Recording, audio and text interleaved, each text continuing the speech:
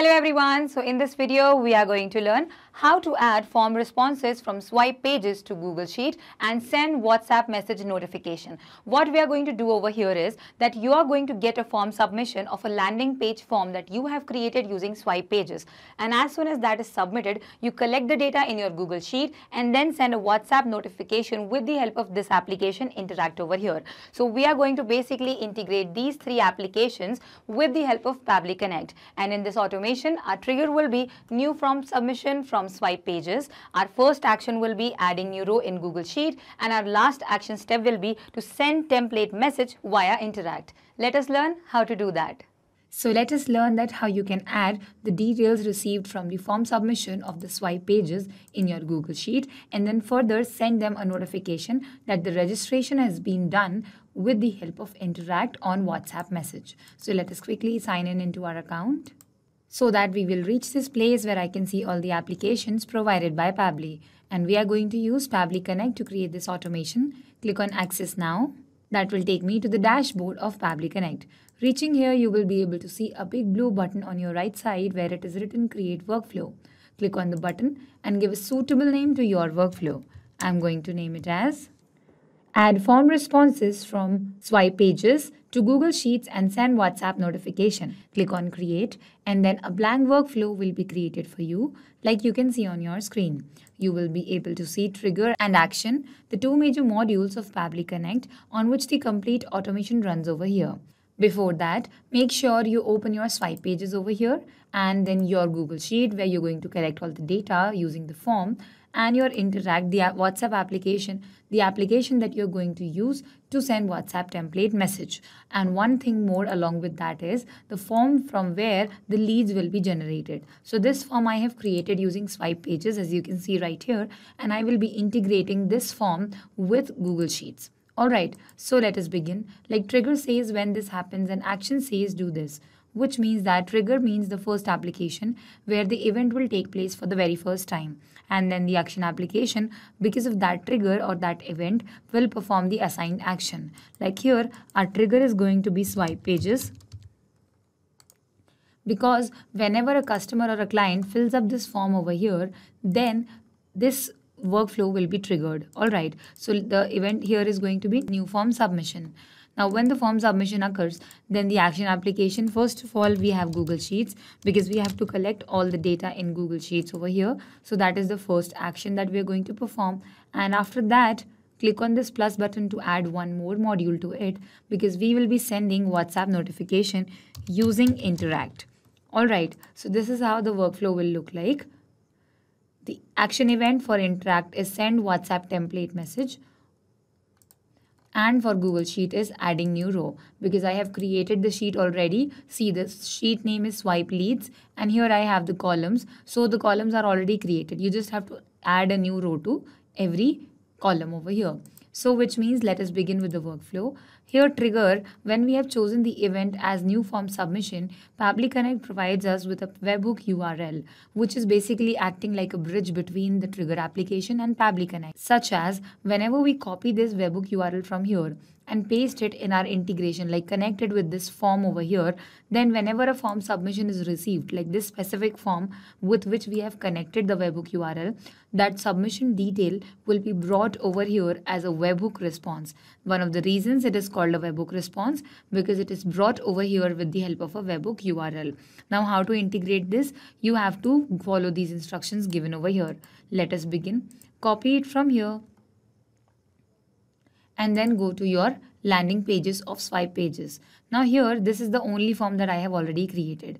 In the instructions, you might find to create a form. I have already created a form. Click on these three buttons and edit. Go to this instructions or integrations over here and see there is one already existing webhook which is called new form submission. So rather than creating a confusion over here, I will delete this one. And I will add a new one. So scroll down and you will find webhook over here. Click on this webhook, give it a name, form submission, paste the webhook URL that you have copied from the workflow over there, and the type is going to be form submission. Okay, like whenever the form submission is done, this webhook URL will start working. Click on continue. The HTTP method is given over here as post, as you can see from the instructions given. And this is optional if there is any header. There is no header. Click on continue. These are the fields: first name, last name, mobile and email. If you want to add more data, then you can edit this one. If you agree with this, just click on continue and this is done. See, your integration is complete. Now you will see that it is waiting for a webhook response over here. So let us go to our form and fill in the details. Now I am filling the already saved details in my account. This is the first name, last name, mobile number and email address given. I will submit the form and see the form submission is done. When you come here to your workflow, you will get the response in 2-3 seconds only. And see, here is the response. First thing we have is the variant ID, which is the ID of your form. Then the agent and all that is given over here. URL is given. The form name or page name is given here. Alright, the domain is also here. The important details are the lead ID, the mobile number, last name, first name and email address. And by default, it gives you the creation date as well. So these are the only details we need. The details of the person who submitted the form and the lead ID. Alright, so since we have received this, let us go to our sheet and here we will need a lead ID column as well because it is an important one, right? Lead ID. I'm creating this column so that we can keep a record of all the lead IDs we are receiving. Now I will close this module over here and move ahead with the Google Sheets because we have to add all that data that we have received in the trigger response to our rows over there.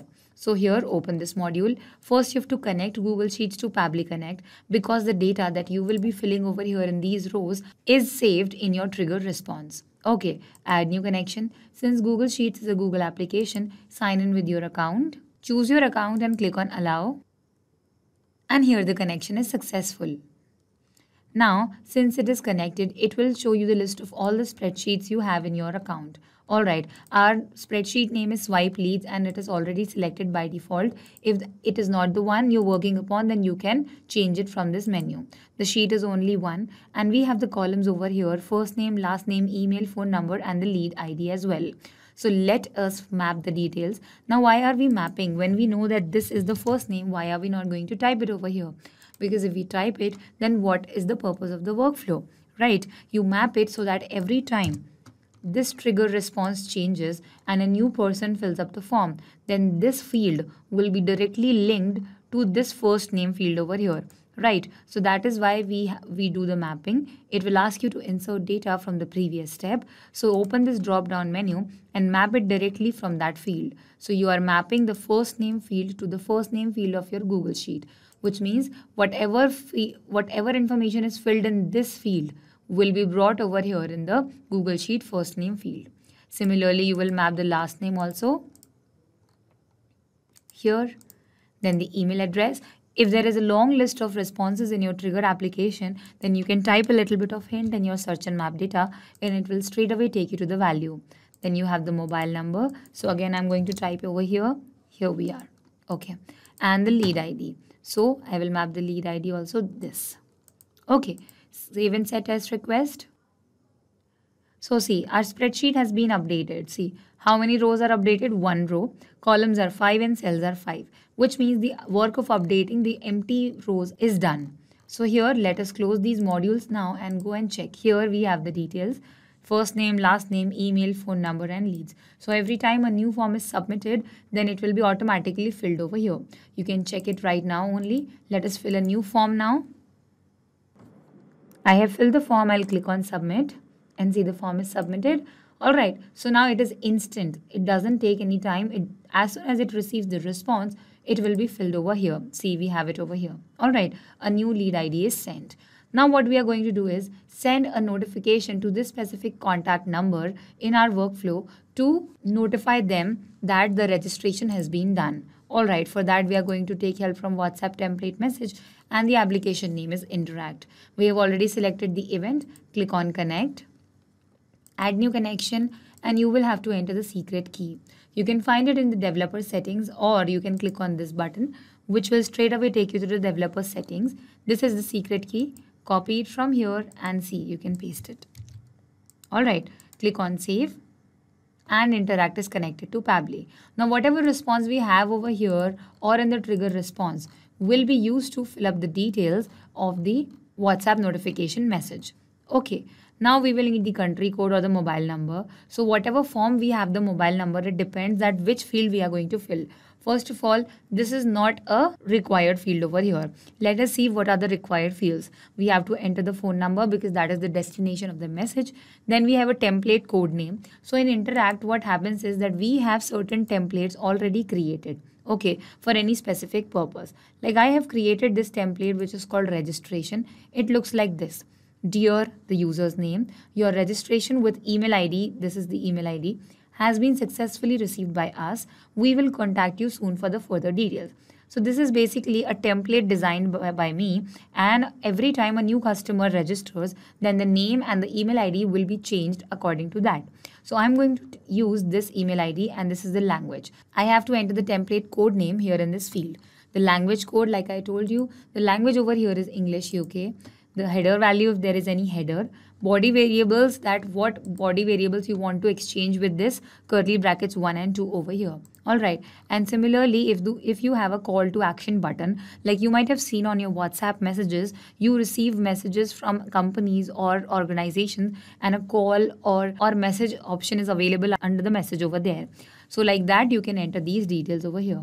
First of all, we need the number. So number, if you have it in which format, let's see. Our number is simple. Okay, we do not have the +91 over here. So what are we going to do? Rather than adding +91 to here, we will add the country code over here. This is my country code. You can add your country code over here. Alright, now we have entered the phone number. Now we need the template code name. So how do you get the code name over here? When you view the template, when it comes in the view format, then this thing which appears before view and slash is the code name. Let us go over here, and we are in the view format like you can see. So this is the code name. I'm going to copy it from here and paste it. Now this is my template code name. Okay, this is the code name I need. So paste just the code name, not the complete URL. Then the language code. So the language code depends on what language you've chosen, English UK. So here you are given a list. See, you have the whole list of all the languages. Whichever language you've chosen, you have to enter the detail like this. Like I have chosen English UK, so this is going to be my language code. So I will copy from there and paste it right here. Okay, there is no header value because we already have a header. This header is fixed over here called welcome customer. Okay, now what we will do is enter the body variables. So like this is there, hey, curly brackets 1, your order number is this. Then you have to fill in the details, whatever is coming in 1, comma, whatever is coming in 2, comma, if you have more variables over here. So like I have the name first of all. So I will map the name straight away from here. First name, space, last name, and then comma. Okay, and then what? The email address. Okay. This is how it is. Our first variable is the name and the second variable is for the email address. So we have given the variables also. The CTA button position is 0 and 1. If you have one button, choose 0. If you have two buttons, like more than one, then choose 1 over here. But we don't have any buttons. I'm going to erase it over here. Since it is not a required field, it can be left empty. Now, since we have filled all the details, click on Save and Send Test Request. Here we have the response, which means that our message has been sent to this person and this is the email address over here. Let us go to our WhatsApp and check were we able to receive the message or not.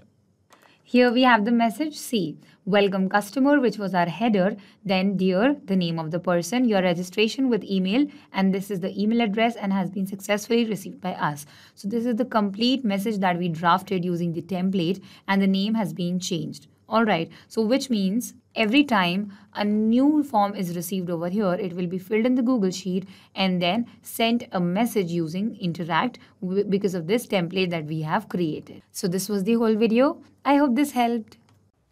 Not just these applications, but you can integrate many other applications using Pabbly Connect. If you have any issue regarding Pabbly, you can email us at support@pabbly.com. You can ask your queries at forum.pabbly.com. And if you have any doubts regarding our pricing, then you can connect us through this given website. If you found this video helpful in any way, then make sure to share this with your friends and colleagues to make their life easier by creating automations. We will meet in the next video. Till then, do not forget to like our video and subscribe to our channel. Thank you.